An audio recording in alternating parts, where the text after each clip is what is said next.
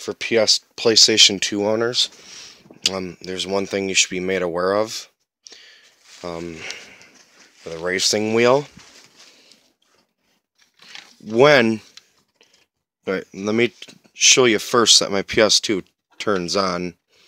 I have to turn my TV on again.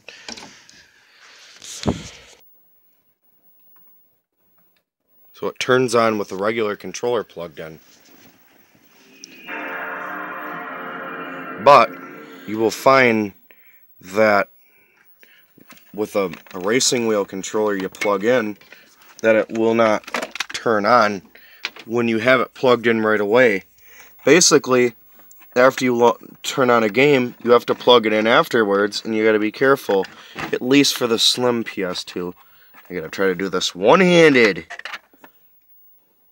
Now look what it does. See? It won't turn on when you have it plugged in immediately. I have Need for Speed in here, Underground.